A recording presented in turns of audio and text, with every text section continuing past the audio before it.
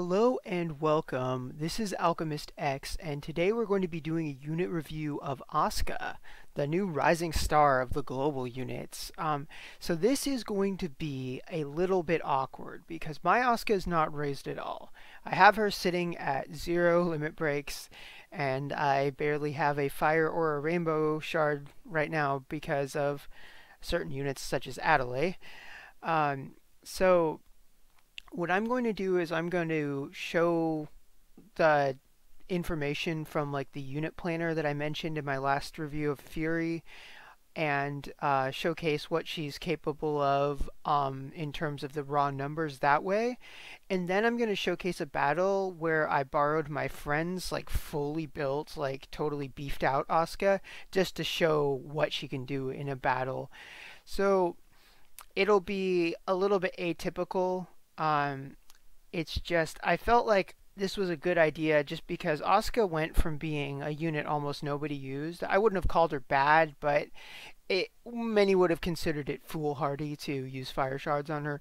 And now I think that has gone 180. I think that she is definitely worth using, like ideally with her memento and such if you were lucky, but even if you don't, she could still easily be worth your while if you have the fire shards laying around and you're like, say you never got Adelaide or Mira or anything, and maybe you're either comfortable enough for the future unit named Resonator or you're not planning on it. So yeah, so what I've got up here on the screen right now is a showcase of, this is like the best case scenario. All her jobs are mastered, all her gates are mastered, max limit breaks memento, all 3 VCRs. Like, this is not necessarily realistic, but it can show you like what she really could be. And one thing I wanted to say about how she is used is that she is a tank that can also do damage via P defense scaling. Now, if you have used Teona in the past, you would know what to expect here, except she's like Teona on steroids. Chloe has a little bit of it as well. But that's her general idea is you want to get her P defense as high as possible, and then she starts countering like crazy. So it makes her hard to kill, and she just like will start wailing on enemies. I've heard of people doing like 16k damage or so. I don't think any of them got that high in the battle that I'm going to show you, but it's still pretty scary. So all right, I think I've given you enough time to look at the raw stats, plus you can always pause. Next, let's take a look at her Gate 2. Okay, so Asuka's Gate 2 upgrades her Barrier of Einherjar, and it was already good for her in the sense of it gives her a good scaling stat and more tankiness, and Gate 2 just kind of takes it up to 11 by adding a snowball when she gets hit, which is another comparison to Teona, and structurally speaking. So this is a very, very good Gate 2. You may want to prioritize 5 over 2. We'll look at 5 in a moment. But you definitely want to get both if you can, if you're planning on using her. In all honesty, I could see her being just an all 5 units if you're going for it, especially if you've got her memento, just because she's got a P defense in her leader skill as well. It's an HP 40, P defense 20, and then it just adds a 20 all attack. I didn't make a graphic for that, I just memorized it. But as you can see here, that snowball is definitely worth having because you want her to get hit a lot and then she counters more and her counter just gets more potent every time. So yeah, I definitely A+ on that. Yeah, let's take a look now at her Gate 5. Alright, and this is her Gate 5.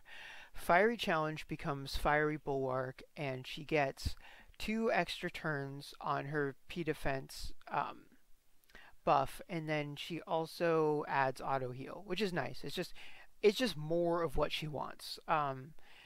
Asuka wants to not die, as we all do, I guess, and then she also wants more P defense to power her P defense scaling moves, and this provides her with that.